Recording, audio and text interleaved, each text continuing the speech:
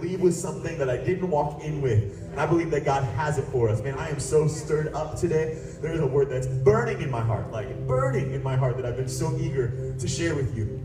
But today I'm not going to do it alone. I have some help, and I want to take a second and introduce someone that's going to be speaking with me today. He's amazing. He's a young adult here at City of Life, and if you've been here for a while, you've definitely heard him preach before. He's actually preached on this stage twice before in the past 2 years. After Soulfire, he was our first ever student preacher at Soulfire when he was in high school, and he's just such an example of the grace of God. He is such a special part of my life. He's brilliant. He's a creative. He serves like crazy here at City of Life, and he's an amazing preacher. And so I just said, you know what, you need to hop up here and do this with me.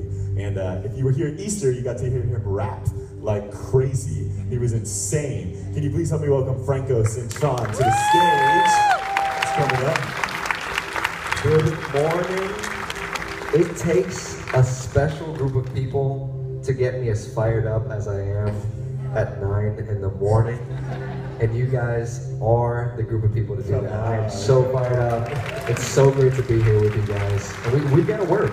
Yeah, we've got to work. Yeah, we're here. You're dressed nice. I like how you're dressed. You're dressed nice. You stop. And we're gonna preach as hard as you guys let us. How are you guys feeling today? Are we gonna preach?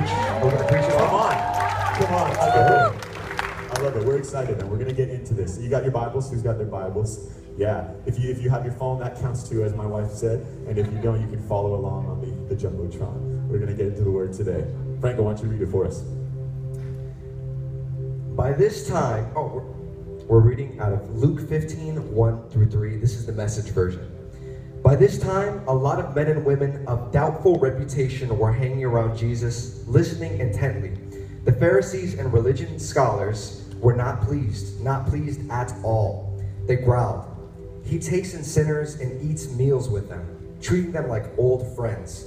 Their grumbling triggered this story. So the title of our discussion today is We Won. We Won. Let's pray.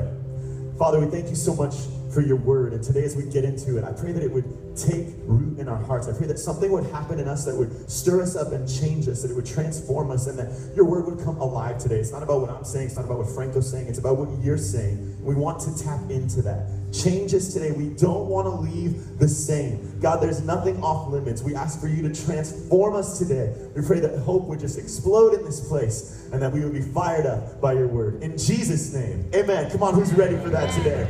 All right. So I have a quick question for you today. Who here is like a diehard iPhone fan? Like you are team iPhone through and through. Okay, there we go. All right, there we go.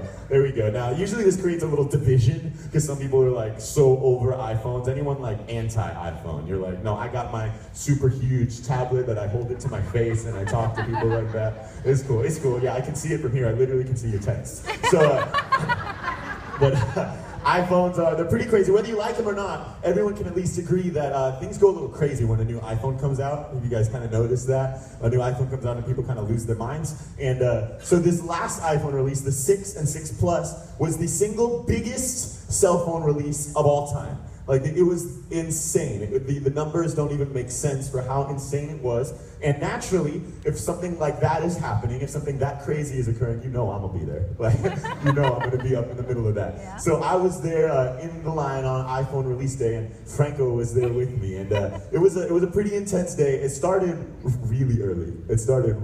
In the morning. We've already discussed how I am not a morning person. Yeah. And I had to call him 3 times this morning to make sure he was going to be here. On a Sunday, to wake up at 9 o'clock, it's a task for me to do. And it was an unholy hour to wake up for the iPhone. And I wake up, I stayed over at Pastor Justin's house. He stepped into the room, and I jolted up with my eyes closed. I just got out of bed, eyes closed, and I said, "Turn on the light, please." No, it was actually like this.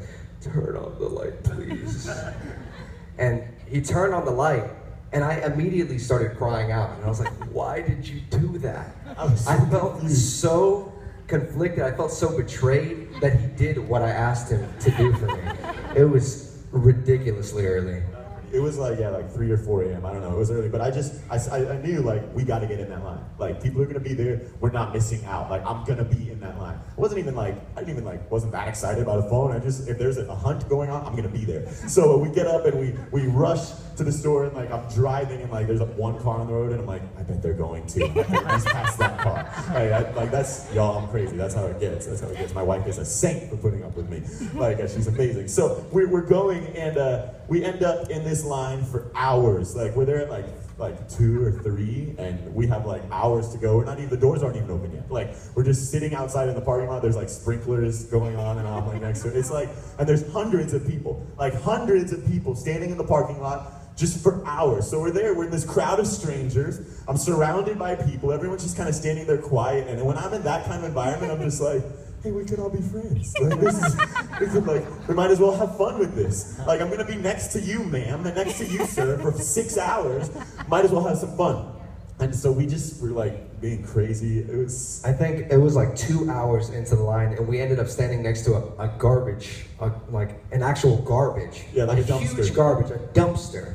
And there were a whole bunch of cardboard boxes, and what we decided to do, I don't know why, this is dumb. We start playing props with the trash, like a game of props. We pick up trash and do things and call out like a game of charades with literal trash. Garbage. I'm not joking. This is Franco, I'm a dinosaur. Look at this. Isn't that awesome? It's an hour.